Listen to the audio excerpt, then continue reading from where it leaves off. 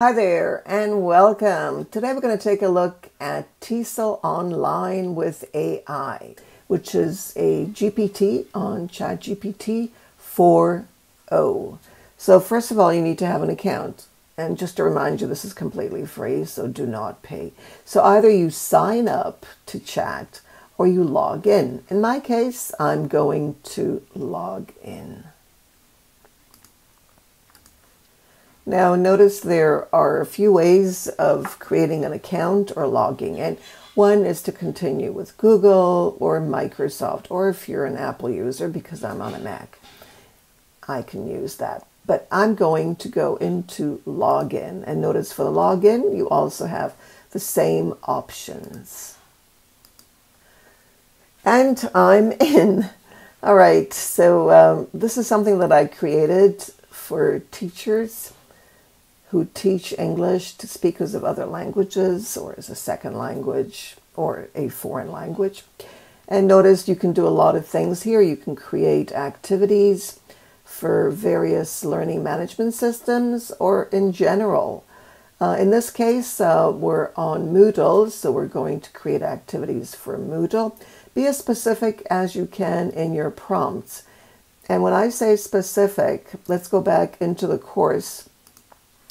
Notice here, your prompt is going to depend on the following instructions. We're creating vocabulary and reading. And notice what's here.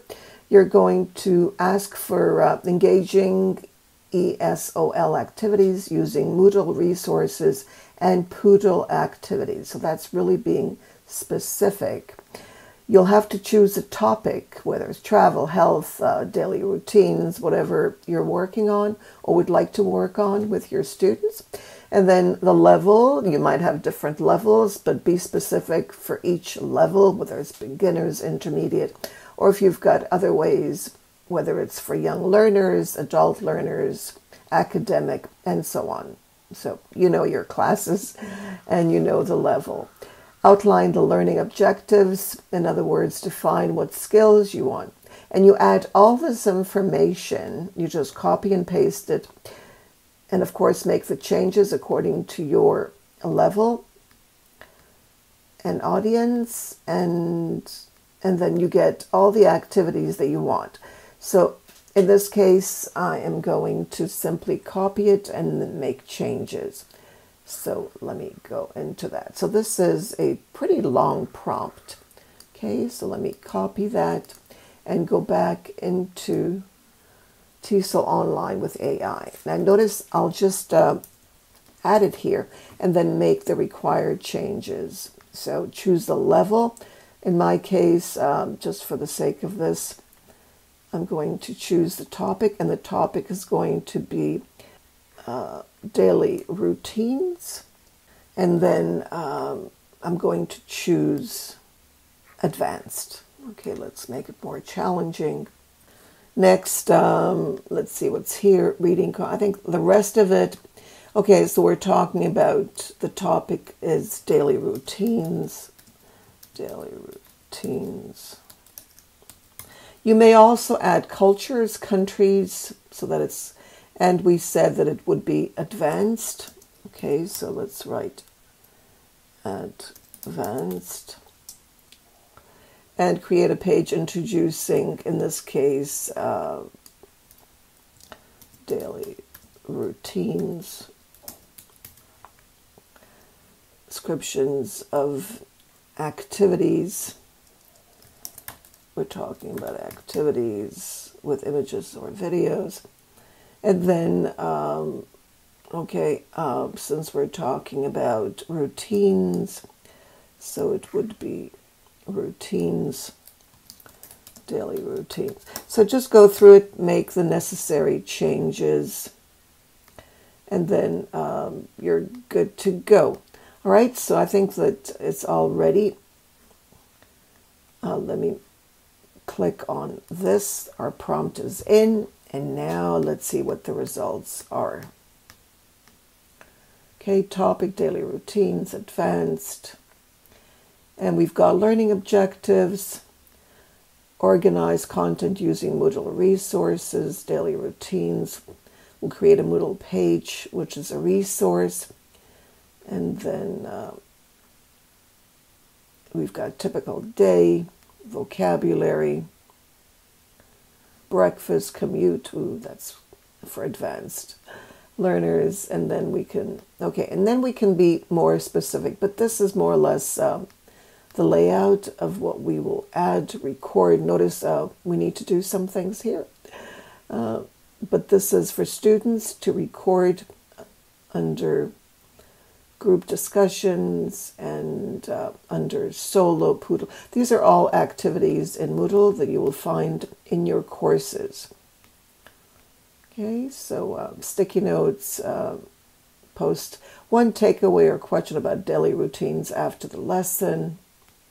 Again, this is for advanced, so you might want to have beginners with daily routines, not much for advanced learners.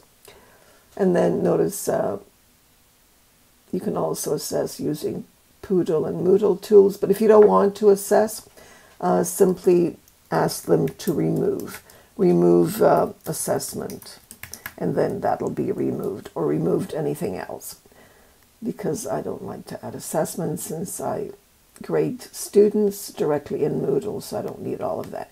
And then everything will be added except for that. If you want to be specific and you want to have specific reading, ask for a reading passage. For example,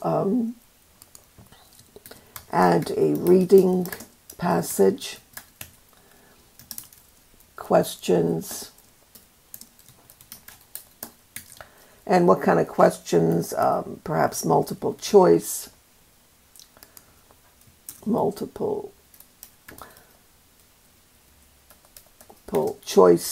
questions, and of course you want questions and answer key.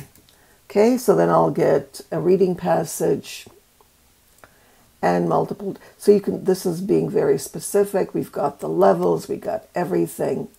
Okay, it's coming back again with all of that. If we don't want everything added again, we can ask for just,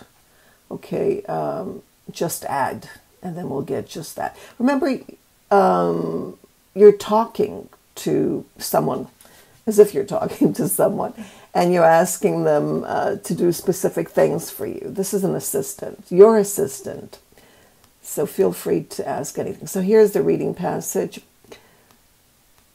And notice it's already been added to the Poodle Read Aloud. So this will be your passage, okay, and multiple choice questions. And then, of course, the answer key is also available. If you want to have more than 5 questions, you can ask for 10 questions, and so on. So that's up to you. Where will you add the multiple choice questions? You can add them to a quiz.